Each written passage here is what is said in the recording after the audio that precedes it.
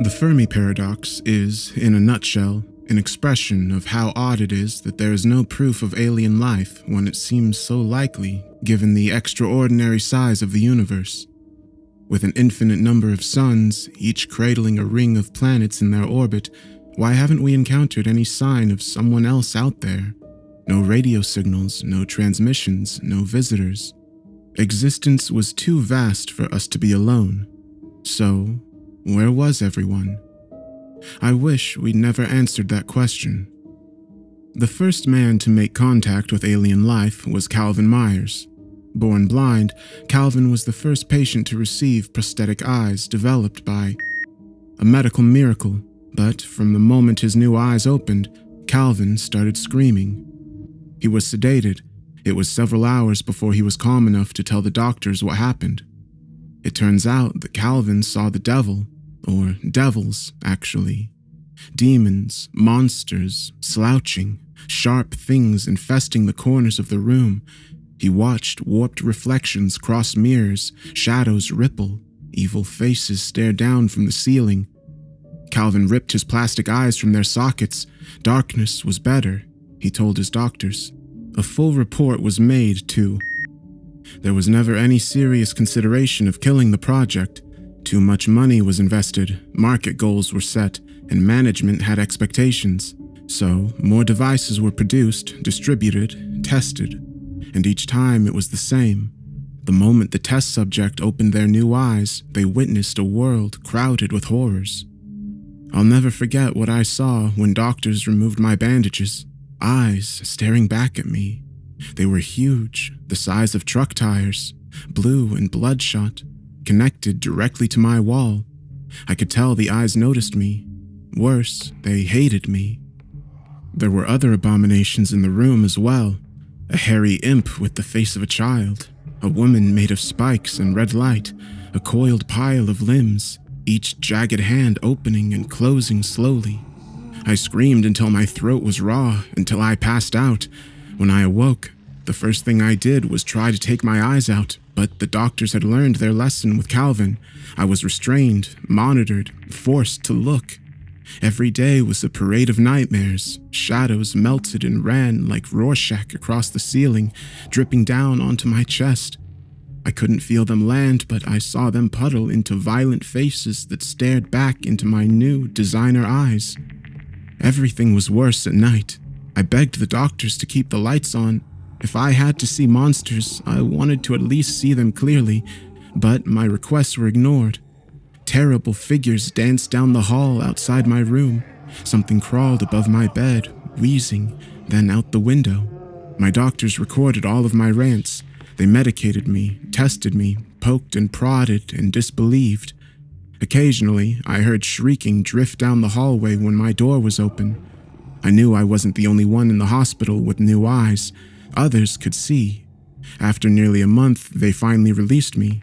I'd lied to them last week, told them I couldn't see the creatures anymore, so I was set free, given meds and a journal. Call us if you observe anything unusual, they told me. They had no idea. On my bus ride home, I saw 3 named men with goat heads and swollen bellies, each as tall as a sycamore tree, sprinting down the highway. A rotting whale floated over us, white guts spilling out like spoiled milk. It ate the clouds as it passed, and when it came into the sunlight, I could see through it, every bone and vein. I've thought about removing my eyes, plucking them from my skull like jelly from a jar, but I'm too afraid. Not just of the pain, but also the creatures will still be out there. Maybe not seeing them, but knowing they are watching me would be worse. You haven't heard about the eyes, I'm sure of it. Won't let the word out until they're ready. I'm breaking every NDA on the planet by posting my story online, but you need to know, because now that some of us have seen the invisible abominations that exist out in the open, they've become bolder.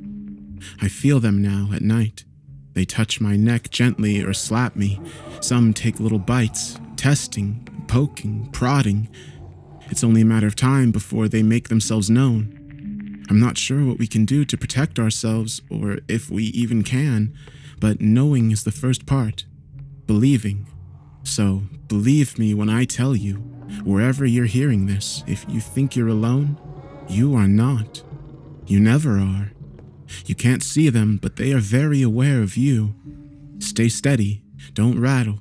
Try not to panic. I've spent every night sleeping in my tub with every light on in the house. The fear is crippling. A chain around my throat that keeps me from leaving my house. But I'm so tired of being afraid, of being alone. You might not have my eyes, but I think you can see them if you look carefully. Focus. Use the corner of your vision. Watch your mirrors carefully for movement. Maybe you'll see something, or maybe something will show itself if it thinks you're searching. Like I said, they're getting bolder. Someone is following me whenever I leave my apartment. My new eyes are good at picking up little details, seeing the same car driving around my block each day, slowly, always at my heels, but a few cars back. I've noticed other things watching me as well. Faces and reflections, massive figures in the clouds. Some days I'll be riding the bus and notice a face on the street where the features are all in the wrong order. I don't go out at night anymore at all. Now, if you're wondering why I mentioned the Fermi Paradox, the truth is I was just passing on a theory from a friend. There's a whole group of us online, former lab rats for with shiny new eyes and fresh nightmares. I don't know any of their real names, only their handles. Ribbon and Violet, Calico and Cheshire, Dublin and Borrow and Matilda. There are others, but those are the 7 I speak with the most, nearly every day. We share updates on what we see, support each other after sleepless nights, and more than anything, we theorize. If you're wondering what my name is, you'll have to keep wondering. You can call me Waltz, if that helps. Cheshire is the one who brought up the Fermi Paradox. They're convinced that the horrors we're able to see are disguised aliens from a galaxy or two over, and that our artificial eyes can somehow see past their camouflage. Matilda has a different theory. The creatures we're observing are from another dimension, one that is bleeding over into ours. My question is, Borrow posted to our chat one rainy afternoon. Are the entities hostile, friendly, or ambivalent? I was nursing a hangover that day. Most days, actually, ever since the operation. Rain drizzled against my bedroom window. It had been 3 months and my life was in limbo. I'd quit my job, too afraid of what I might see if I looked too closely at my coworkers. Provided me with a stipend for my service. That was enough to live on, but quickly running out. Borrow's question banged around in my head like a bat trapped in an attic. Before I could reply, I saw that Violet was typing. They sure look hostile. A few days before, I'd gone out for groceries. I was nearly at the checkout when I noticed an old woman standing in produce. Her face was gushing blood from her eyes, nose, mouth, maybe even the pores of her skin. I stood, paralyzed, just staring. She noticed me. The thing began making cooing noises like it was trying to entice me to come over. I dropped my groceries and sprinted out of the store. They sure look hostile, but do we know what for? I wondered. Something knocked on my door. There was a pause, then scratching. I tried to ignore it.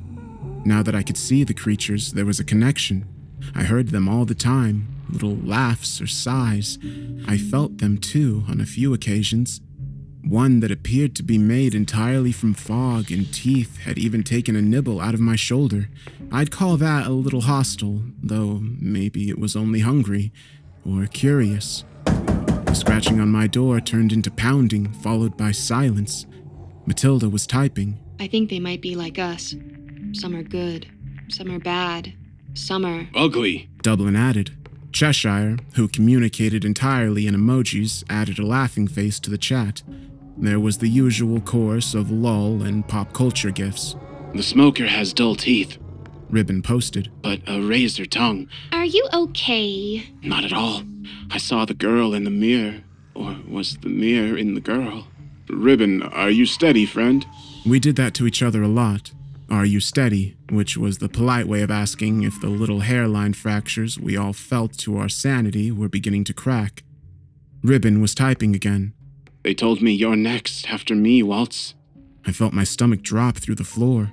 My apartment was boiling, but I still began to shiver. Ribbon has left the chat. The others spent 10 minutes trying to convince me everything was fine, that Ribbon was only worked up. I lied and told them I wasn't worried. You're okay, Waltz. Matilda sent me a private chat. Stay steady and contact me anytime if you need to talk. Thank you. I signed off and closed my laptop. Outside, the rain was picking up, tapping at my window like a guest asking to come in. My television was humming quietly on the wall. I glanced up and saw that it was a rerun of a show I'd watched a dozen times. Only now I saw that the comic relief character had a second mouth on their throat, their head flopping up and down every time they told a joke. That was the closest I came to ripping my new eyes from their sockets. My finger stopped when I pushed down my eyelid. Fuck, I said. With nothing else to do, I turned off the television, got in the shower, then didn't leave my apartment for the next week. I was laying on the couch wearing the same flannel pajamas I'd lived in for the last 2 days when I got a notification on my phone. My apartment, never in danger of being confused with a palace, was an absolute disaster of pizza boxes and empty six-packs. I'd set makeshift alarms on my doors and windows by stringing together some of the loudest-looking bottles. The alert was an email from Cheshire. It wasn't the first they'd sent me, but it always made me anxious. I'd asked them before where they found my email address, but didn't get a response. Usually Cheshire would send me odd pictures, a house, a hospital, a tree surrounded by glowing lights. This message was different. For the first time, Cheshire used words. Are you there, Waltz? I need your help. They found me. Can you call me? Call me as soon as you can, ASAP. Don't use your own phone. The email ended in a phone number. I stared at the screen for a long time. It was blindingly bright in my dark living room. The shutters were closed and my sense of time was becoming flexible, but I knew it had to be some time after midnight. For a moment, I considered deleting the email, closing my laptop, and hurling it out the window. I didn't want to get involved, but Cheshire sounded desperate, and at the end of the day, our weird little group was the nearest thing to family I had left. A bunch of lab rats with machine eyes who could see monsters. Maybe we were friends. We were something, even if we were only online. Don't use your own phone. There was a gas station down the block that had one of the last remaining payphones in Baltimore, possibly the world. Realistically, I'm sure there were others, but that was the only one I knew about, and it was only a block away. At night. Every fiber in my shaky soul wanted to wait until dawn, but Cheshire said they needed my help immediately. A tiny slice of my deepest lizard brain uncoiled for a moment. What if it's a trap? That's paranoid, I said out loud, standing up to hunt for some almost clean street clothes. Cheshire was a friend, kinda, and besides, other than the biting fog and a tall shadow that had slapped me, none of the creatures so far had actually tried to hurt me. Maybe they weren't hostile. I slammed a Red Bull from my Uber Eats delivery before opening the front door. The hallway outside was dim, no signs of motion or life at all. I made my way to the elevator, hesitated, then took the stairs down to the street instead. Baltimore slept but restless. The city never turned all the way off. There were always lights, traffic, trash. It wasn't pretty, not all of the time. But after spending so many years in the dark after I got sick, being able to see the most beautiful mess again never failed to give me goosebumps. I drank in the skyline, tried to memorize the rhythm of tall buildings pressing shadows into the cloudy night. Okay, I said, breathing in air and smog. Okay. Every streetlight shadow made me skittish. Every distant horn honk made me jump, but I made progress. Sneakers chewing up the sidewalk, bringing me closer to the gas station, to a phone, to a friend. Can you spare a light? I very nearly shit myself. I did yelp and spin to find a man leaning against a nearby wall just outside of the yellow haze of a streetlight. His face was covered by a cloud of smoke. There was ash in his voice, the rasp of a lifelong smoker, probably something heavy like cowboy killers. I don't smoke, I stammered. Pity, the man croaked, stepping into the light. When he did, His limbs and neck stretched and became more thin. His body warped and split and bubbled, then collapsed in on itself as he walked out of the glow of the lamp. Now he was close. He smelled like cigarettes and cordite. I couldn't see his face, only the cloud of smoke. It moved with him like a veil. "Those eyes don't belong to you," he said. "Gimme." I ran. Other figures began to emerge from the shadows. I stayed in the light as much as I could, dashing from street lamp to street lamp. A massive figure with a bloated body and lots of thin legs ran up the side of a skyscraper. I passed by a store window and saw a woman's face, pretty and furious, reflected back at me. Her eyes were shining, and I realized that they were mirrors catching and amplifying the light. She screamed and the glass shattered, but I was already halfway down the block. I made it into my apartment at a dead sprint. Once I was behind a locked door, I slid to the floor, shaking. The adrenaline dump made me nauseous. I threw up what was left of the pizza and gin in my system. Dawn was burning behind the window shutters before I pulled myself together. I'd left my phone on the table when I had set out for the gas station. Another alert was visible on the screen. Numb, like a moving zombie, I opened my laptop to see a new email from Cheshire. "We regret to inform you that you are being hunted." The sentence was punctuated by a winking face emoji. I was trapped in my apartment. Every night it was the same, knocking and tapping and screaming in silence that was too absolute to ever naturally exist in a city. Some evenings, I'd find smoke leaking into my living room from under the front door. There was never any fire I could see. I had to cover all my mirrors since the faces were starting to come in a little too clear. "Is anyone there?" I typed, cowering in my empty bathtub with my laptop. It was nearly a week after my failed excursion to the gas station. A week since Cheshire's warning, or threat, that I was being hunted. Each day since, one of the members of our chat group, which I'd started thinking of as the Blind Sight Blues, had gone offline and not returned. First went Robin, then Borrow, followed by Dublin, Violet, and finally Calico. Now only Matilda, Cheshire, and I remained. Smiley face. Cheshire's reply was not helpful. Matilda's response came 10 minutes later as a private message. "I know you're in Baltimore.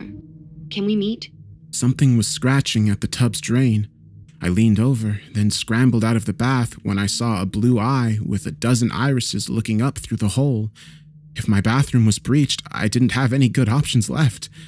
I decided I might as well die comfortably, so I curled up in bed with a soft blanket and a mug full of dark rum. "How do you know where I am?" I wrote back, anxious but almost comforted. If she was a friend, then I had someone in my corner, and if she wasn't, at least maybe the nightmare would be over quickly. "Your IP address. You really should invest in a VPN." "Is that some kind of cable news network?" "Tilda, are you still there?" "Yeah, sorry. I wrote something sarcastic and decided to delete it. Can we meet? I'm in town." A little chill kick-stepped its way across my neck. I thought for a moment, and then sent Matilda the name of a restaurant and a time to meet in the morning. Friend or enemy, I'd face her soon. But I'd have to make it through the night first. I closed my laptop and prepared to start my new sundown ritual.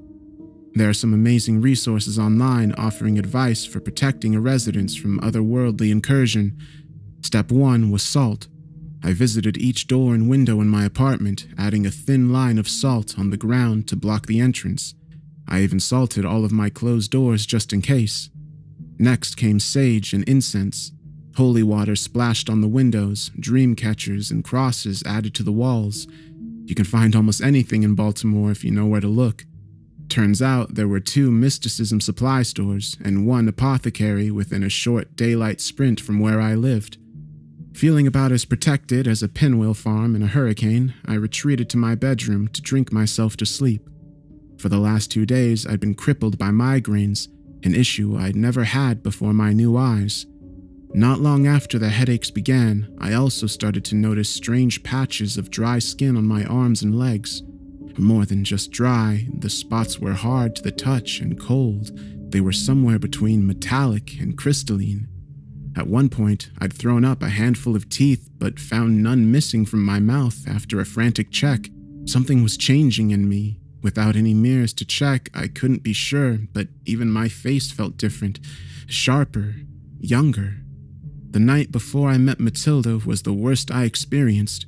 A vicious odor crept in around 10 p.m., a mix of cinnamon and dust and the porta-potty section of a summer music festival. My bed began to rock gently around midnight, then not so gently. After less than a minute, it stopped, and I pulled myself out of the fetal position. Cracks formed in the ceiling above my head, opening and closing like gills. Wind blew down from the openings, hot and bitter, followed by a horrible tugging sensation as the air was sucked upwards. The holes narrowed and split into a network of woven red lines. I saw faces in the lines, including my own frightened one reflected back at me by a pair of mirrored eyes. I jammed my lid shut. "Please stop, please stop, please stop!" Look! A voice shouted in my ear, their mouths so close I could feel their cold breath on my cheek. I didn't open my eyes. Eventually, I might have slept. It's murky. The next sensation I was aware of was a sound coming from outside my window. Something was whistling. I finally opened my eyes to stare at the spot where the noise was coming from. My bedroom was back to normal. The window was covered by both blinds and a drawn curtain. The whistling was pleasant, friendly, some tune I didn't recognize. I felt an overwhelming curiosity to find out who was making the sound. My hand was already on the curtain before I snapped out of my trance and stopped. For a few minutes, I stood by the window, unable to pull myself away. It wasn't long before the whistling grew fainter, the whistler moving on their way. Once the night was quiet again, well, as quiet as Baltimore ever got, I collapsed on the floor. I was breathing like I'd been practicing wind sprints in the stairwell. Somehow, I managed to drag myself over to the corner of my room farthest from the window. Then, I passed out. Mid-morning light filtered in yellow and hazy through the closed blinds, waking me. The cavalry had arrived. I was safe. A long night had left me cramped and sore. I stood, cracking my back, one hand against the wall as leverage. When I tried to twist the other direction, I found my hand stuck to the drywall. Not only stuck, but merged. It was hard to see where the wall began and the flesh ended. I struggled, ripping, pulling, trying to escape. I braced my foot against the wall to help, and that became trapped as well. Everywhere my skin made contact, I bled into the surface. It drew me in until I was fully submerged. The claustrophobia nearly fried my sanity.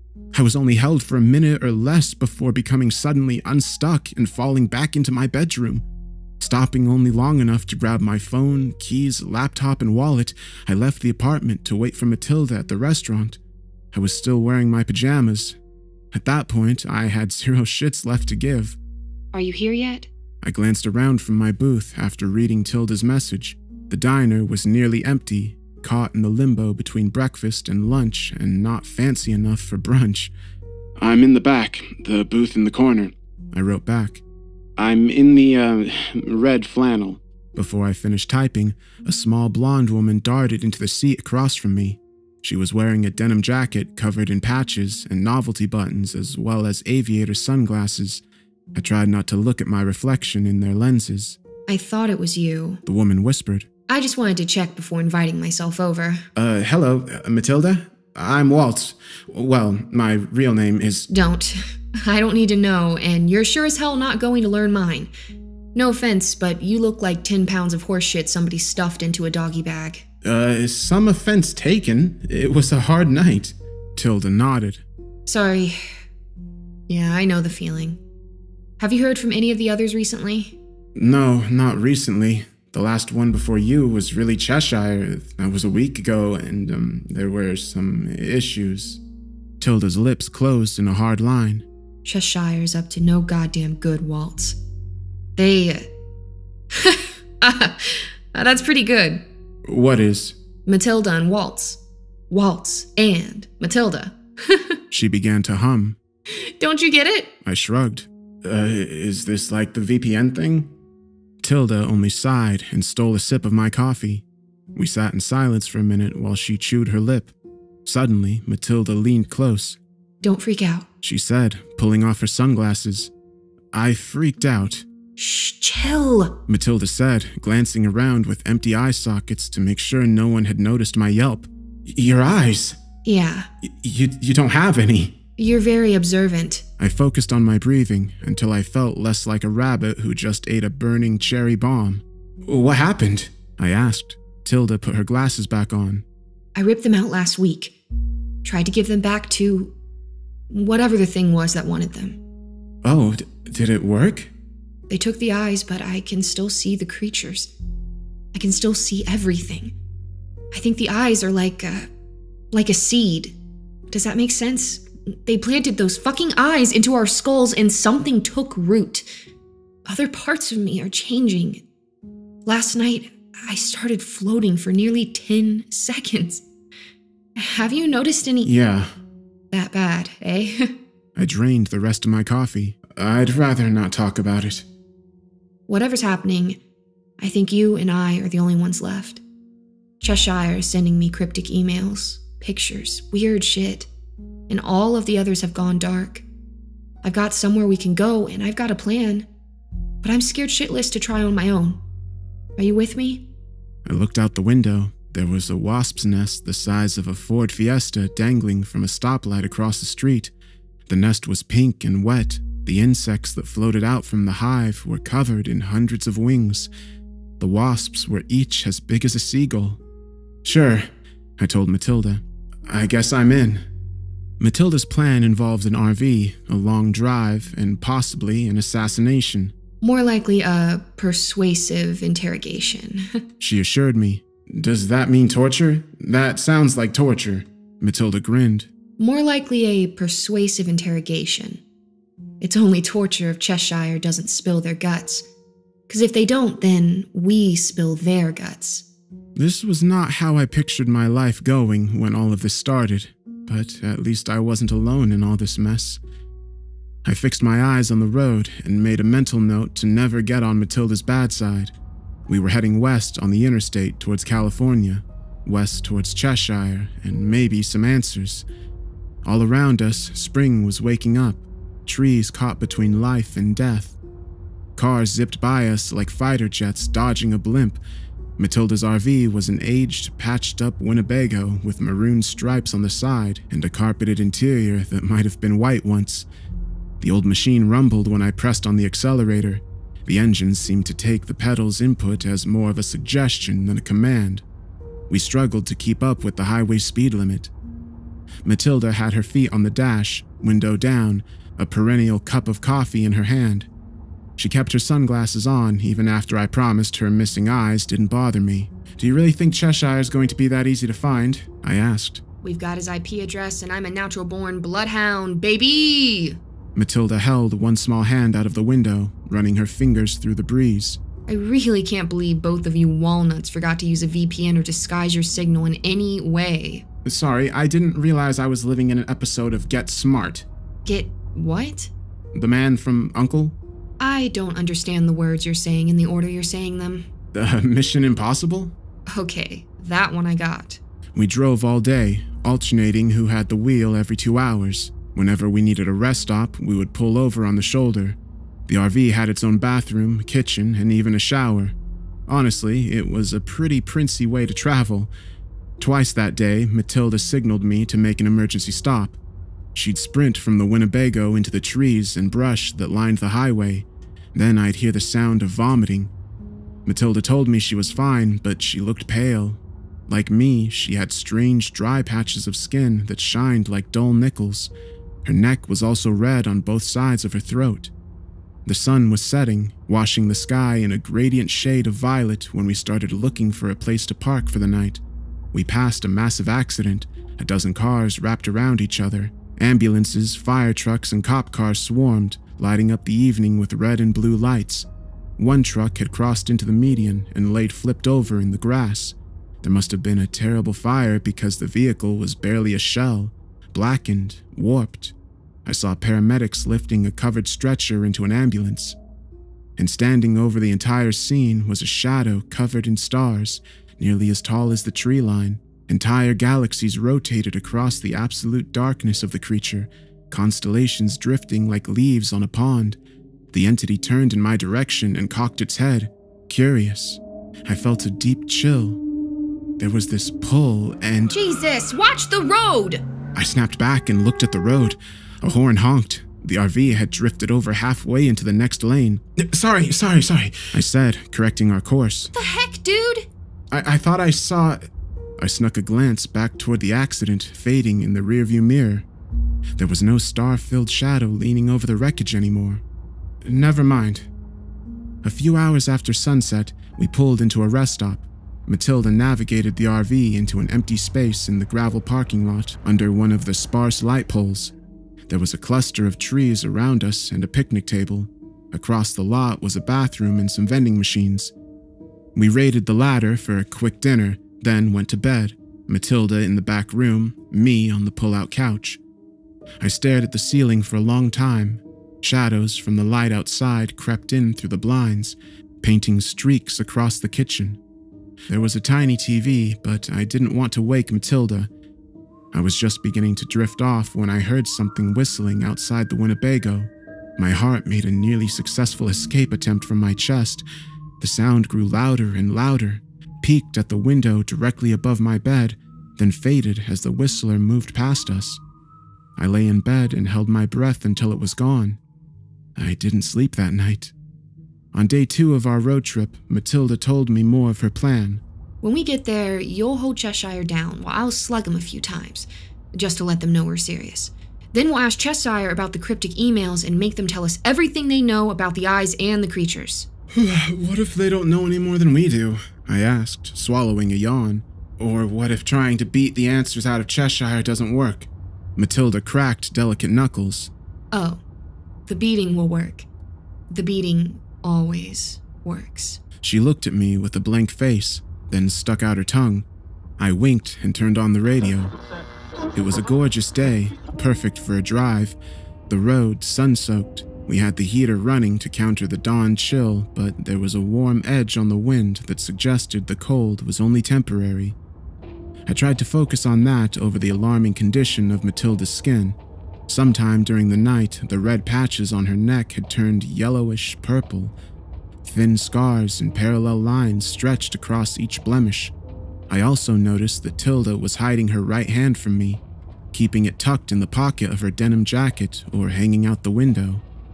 Her condition was troubling. Not that I was doing much better. I caught sight of my face in the mirror. The metallic spots I'd seen earlier were fading, but now the veins in my neck and cheeks had darkened to the point where they were clearly visible.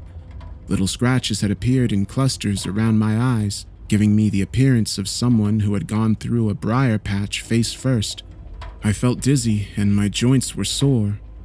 As we pulled into a fast food place to grab breakfast, I prayed that we'd find Cheshire and that they'd have some kind of answers. Clouds began to spill into the sky around midday. Puffy white at first, the clouds quickly darkened and the nice day I'd predicted became dreary. Rain lashed at the windshield faster than the old RV's wipers could keep up. We rocked and rattled with every gust. After an hour, it became clear we were pushing our luck, so Tilda found an exit to a half-empty mall. We parked the RV and spent the rest of the day sitting on the cramped couch together watching horror movies. I woke up after dark. The gentle hum of rain on the window and the warmth of the Winnebago must have put me to sleep. I felt something pressing against my shoulder. Apparently, Matilda had nodded off as well. Outside, the world was bright white, lit by the parking lot's infinite rows of fluorescent lamps. Beyond the glow of the lights, the sky was dark, clouds obscuring any stars. Matilda's glasses had slipped off as she slept. Eyes or no, she was fox-featured, stunning and lovely. I tried to wake her up, but she grumbled and held her arms out. It took me a moment to realize she wanted a lift. When I did, I felt a little rush and smiled. I carried her to the bedroom, took off her shoes, tucked her in, and then slipped out to return to the couch, closing the door between us. I was still grinning as I fell back to sleep. The smell of smoke caused me to snap awake. My first thought was fire. Then I saw the figure sitting on the edge of the couch, so close he was almost touching my feet. You're not looking so good. The smoker croaked. In the dim light, I could see he was wearing a wrinkled and stained gray suit with the shirt untucked and no tie. The same cloud of smoke hung over his face, hiding his features, though I thought I could see the outline of a Tribbley hat through the haze. "Am I dreaming?" I asked. The smoker grabbed my leg. I yelped. He pulled my foot towards my face. I heard the crunch, click of my jaw unhinging and started to struggle. The smoker dropped my foot and I jumped to my feet. "Did you feel that?" he asked. I was shaking, standing with my fists raised. "Yeah?" "Then you're not dreaming. Sit down." An invisible force slammed into my shoulders. I fell to the floor, then dragged myself into a sitting position. The smoker sighed, causing a puff of smoke to blow out. "I warned you about the eyes. Offered to take them from you, but now it's too late. The seed is planted and you're nearly ready to bloom. Do you feel it?" My face was tight. I reached up and touched my cheek. The veins there were as hard and cold as stone, stretching against the skin. "What's happening?" I whispered. "The usual change," the smoker replied. Matilda screamed from the bedroom. I tried to stand up, but the same unseen pressure knocked me down. The smoker stood over me. Then he was gone, and I could move. I ran to the bedroom door. It was locked. Tilda screamed again, and I heard whispering. I kicked the door. Twice was enough to snap the cheap lock. The room was dark and looked empty, except for Matilda.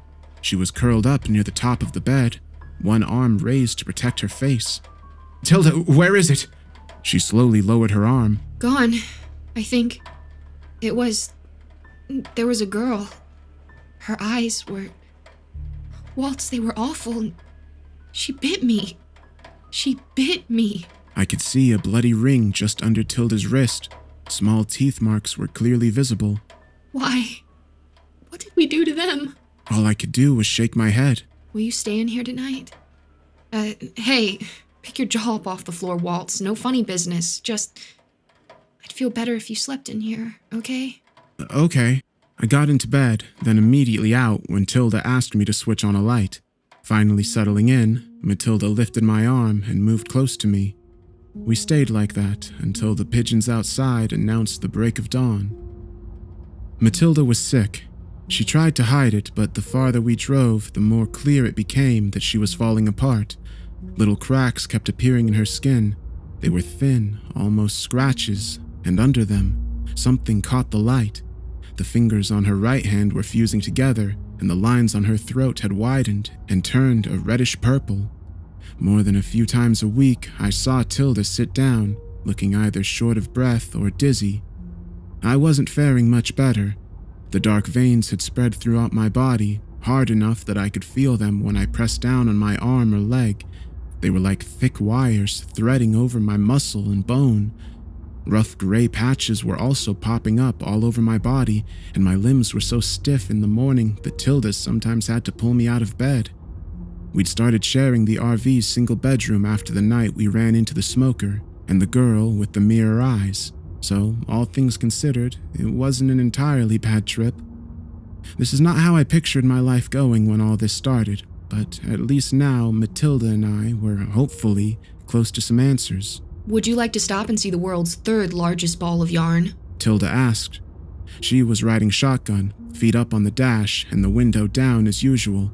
We were somewhere in the Midwest, more than halfway to California, to Cheshire. Fields stretched out around us, flat and green and endless. The sky looked like it could spit out a tornado at any second, but there was no rain. I was driving, thumping along on the steering wheel to the song on the radio. At that moment, monsters seemed so far away, and Tilda, with her sunglasses and quick grin, so very close. I opened my mouth to reply when I felt my stomach curl in on itself like an alarmed armadillo. "Gotta stop," I mumbled, swerving to a halt on the shoulder. Thankfully, we were the only vehicle in sight on the two-lane highway. I barely made it into the bathroom before a geyser of neon blue fluid came bursting out of my mouth. Are you okay? Tilda asked, knocking on the door. "Yeah, I'm fine," I lied. "But maybe we save a yarn for the return trip." We drove on for most of the afternoon. Matilda and I didn't talk about the weird things we saw along the way, but I could sense things were getting worse for her. I know they were for me. Some nights, I would look out at the sky and see unfamiliar stars in impossible configurations. Once, I'd woken up to see something like the northern lights outside, only the ribbons of color were all shades of red. Something massive swam through the lights, a black shape the size of an aircraft carrier covered in dangling tentacles.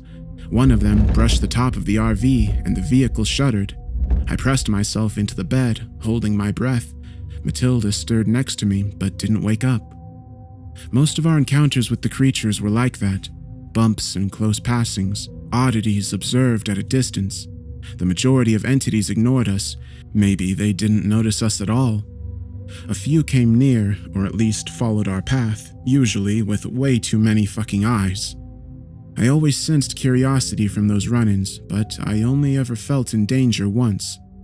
The day after we missed the yarn, Matilda and I were having a picnic lunch at a rest stop and discussing our plan of attack for when we finally found Cheshire. If you hold him, I can hit him until he tells us how to reverse whatever the fuck is going on with us, Tilda said. I nibbled at a sandwich that I could no longer taste. I don't know. I feel like we should have a more nuanced approach. You want me to hold him while you hit him? We don't even know if Cheshire is a he. We don't know anything about them. They might not even be human. Tilda cut into an apple, paused. What if Cheshire is a cat? Or like a group of cats, all working together? I fucking hope not. The picnic area was surrounded by more fields. A moat of green bordered on one side by the highway and the other by a thick forest. Standing just outside of the tree line was a tall figure with a long, thin neck. It was hard to tell at that distance, at least 200 yards, but it looked like the creature was at least 12 feet tall. The thing was standing, still facing us. Its head drooped down, turning the top of its body into a question mark. Maybe it couldn't support the weight of its own skull. Something about the creature reminded me of the time I'd walked into my garage and heard a hissing sound. This was only a few months after I'd originally lost my sight. The world had gone dark and every noise stood out. I wasn't sure what kind of animal made that hissing, but I'd backed out of my garage and slammed the door. There was danger in the sound, the sense of violence coiling. I got the same vibe when I looked at that tall thing on the edge of the field. "Get in the RV," I whispered to Matilda. She turned to where I was looking and froze when she noticed the creature. Tilda even took off her sunglasses to get a better lock with empty eye sockets. What do you think? She began. Floppyhead, the clever name I mentally assigned to the monster, began to stumble towards us through the tall grass. "RV!" I shouted, jumping in. Matilda was right on my heels, diving in on the passenger side. For a panicked second, I couldn't find the keys. Floppy was moving faster now, sprinting towards us from across the field, head bouncing like a ball on a string. He was clumsy but quick, way too quick for a creature that gangly. My brain suddenly decided to work, and I pulled down the sun visor. The keys fell into my lap. Floppy had covered almost half the distance between the trees and the RV before I finally turned the ignition. We peeled out of the rest area's parking lot so fast I worried we might roll over.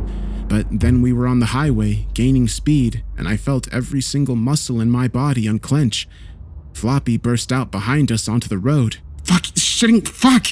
I said, slamming on the gas. The creature looked ridiculous when it ran, all windmilling arms and wobbly neck, but goddamn it was fast. We didn't start to put it firmly into our rearview mirror until the Winnebago was wheezing along at 50 miles an hour. We drove in silence for a while. I think we should limit our stops. Yeah. We made it to the state line that night. We were searching for an exit to another rest stop or parking lot when Tilda bolted upright in her seat.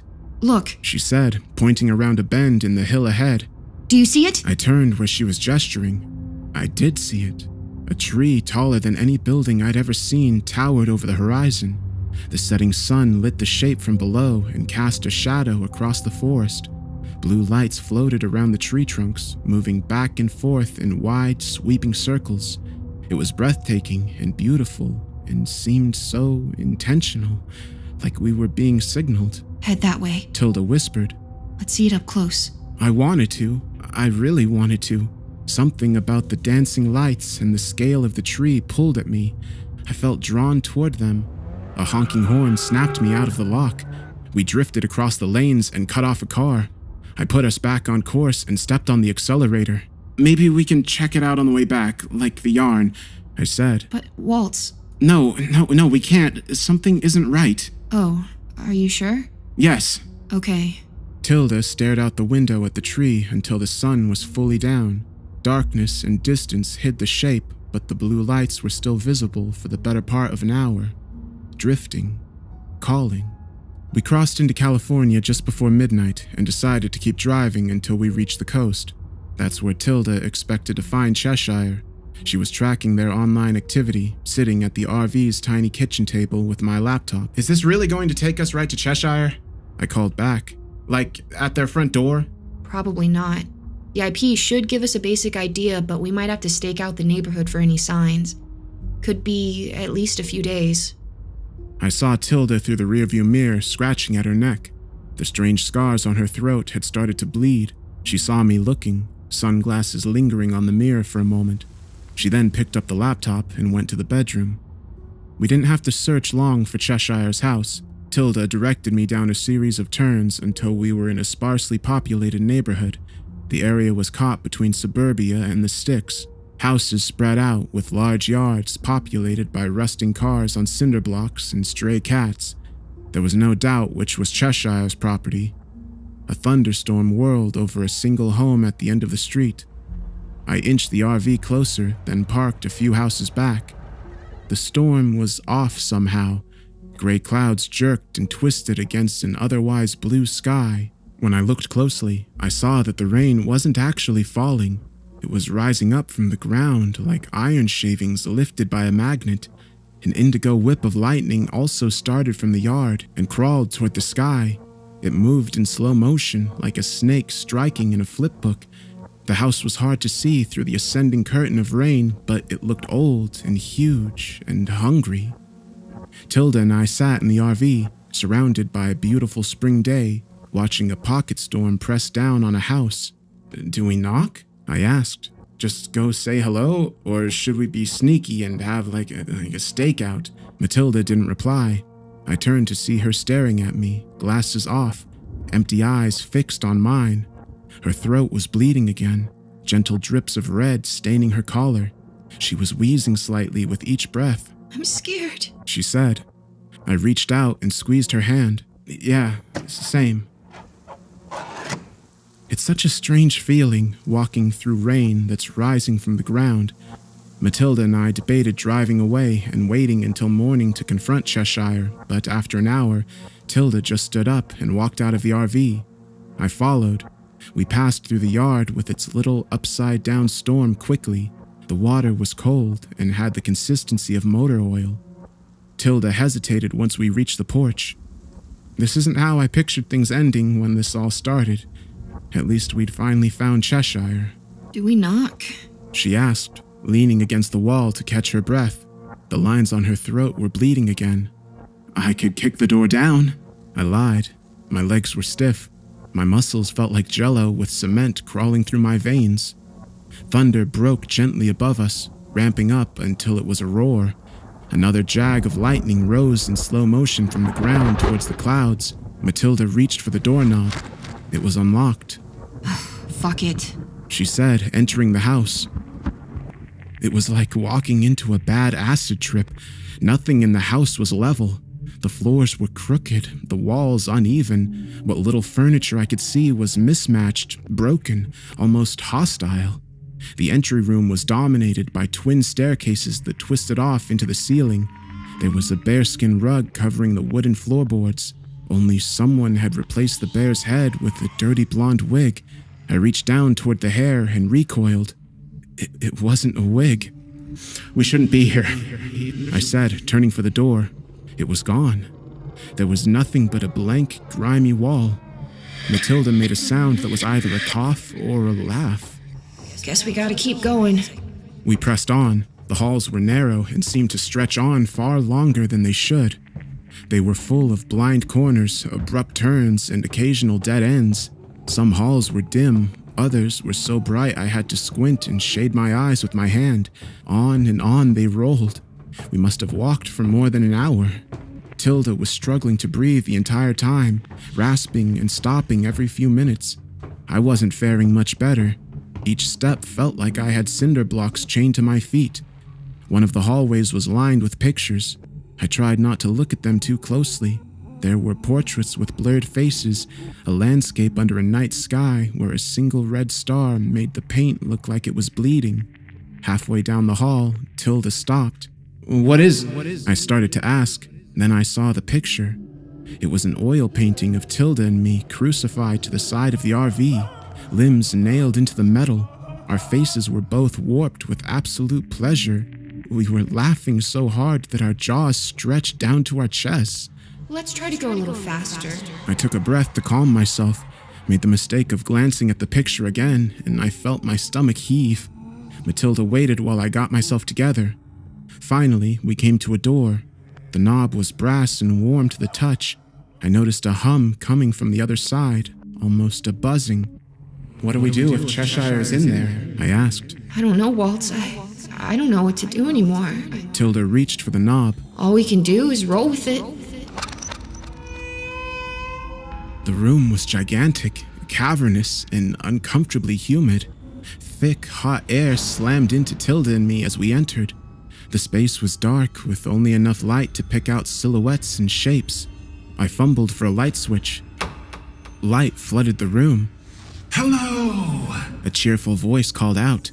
I think I screamed, or Matilda did, maybe both of us. We found Cheshire. He was the size of a bear, a never-ending tumble of wet skin. Cheshire reminded me of a partially deflated balloon, somehow both bloated and saggy at the same time. His body appeared stuck to the wall, flesh merging with wood in a bloody whirl. Found me! Found me! He shouted, bouncing up and down, causing his skin to ripple.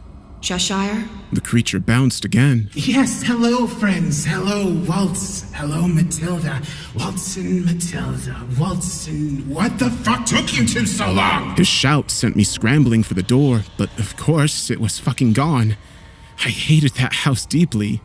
You were the last two, Cheshire said. Why don't you have a seat? I glanced around. The giant room was entirely empty except for a bed the size of a swimming pool in the corner. The stained sheets were dripping with something that looked terribly similar to Cheshire's skin. I sat on the floor. Tilda sat next to me. Come closer? Cheshire asked. We did not. Oh, fine then. Well, you found me. I made it as easy as I could, but you all still took so very long. The others have already gone. Even Calvin and Violet. I thought you might leave before them, but no. Calvin went off in his cloud of smoke, and little Violet fell into a looking glass. She always liked you. Cheshire turned towards Matilda. You've seen them, haven't you? Gotten some visits, yes? But now they're gone, and you're all that's left. What's going to happen to us? Tilda asked. You'll change. You'll become... What? I asked. What are we going to become? Cheshire shrugged. At least, I think he shrugged. The slabs of flesh where his shoulders should be rolled like waves against the shore. It's not for me to know what you'll become, only that you will. The eyes are seeds, you see.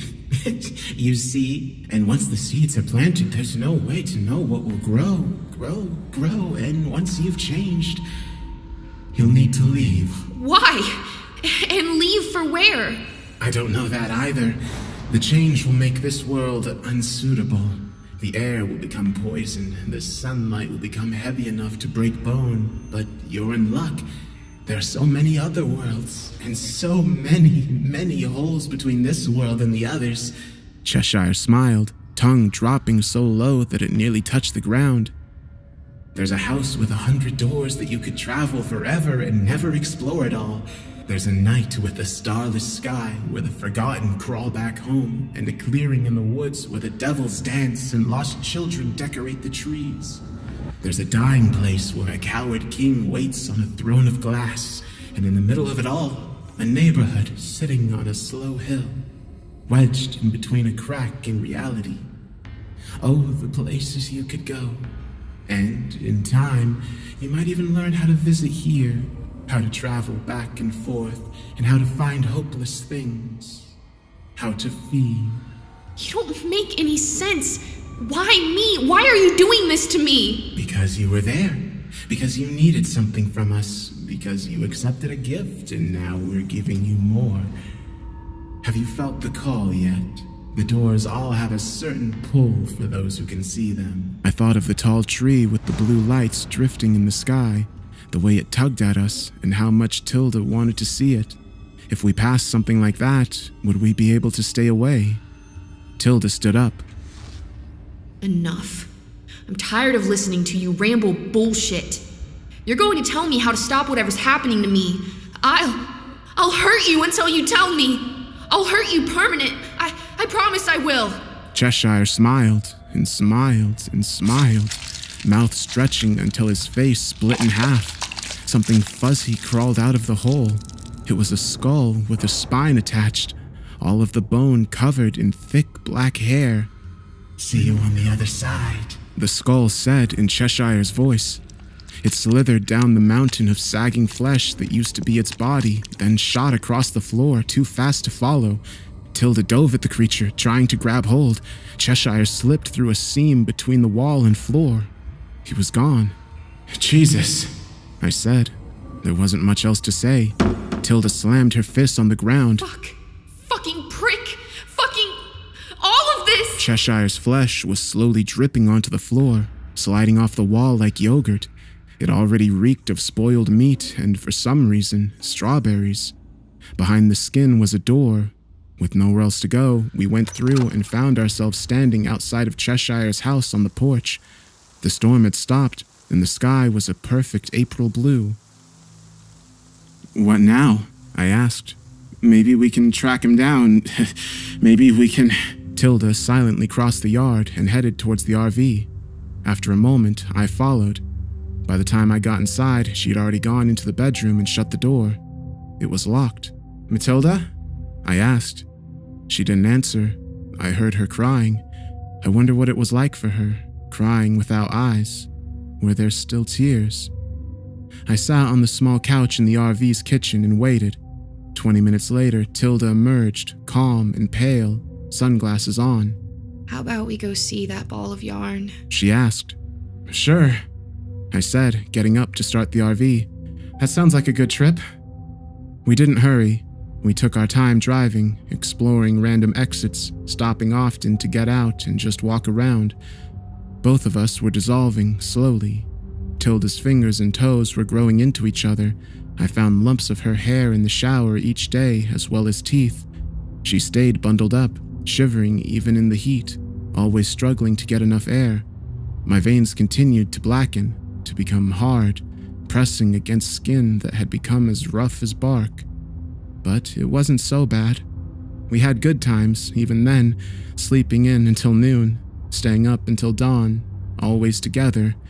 We saw more and more strange creatures each day, buzzards with antlers and human eyes, clouds that dragged tails across the ground as they drifted, and we saw doors, or usually, I guess, we felt them.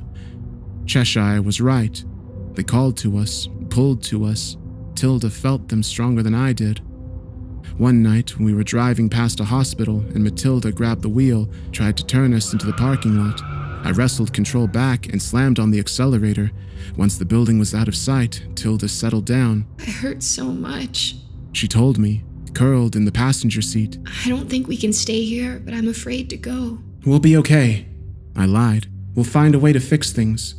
Last night, we slept at a rest area near a forest. When I woke up in the morning, Matilda was gone.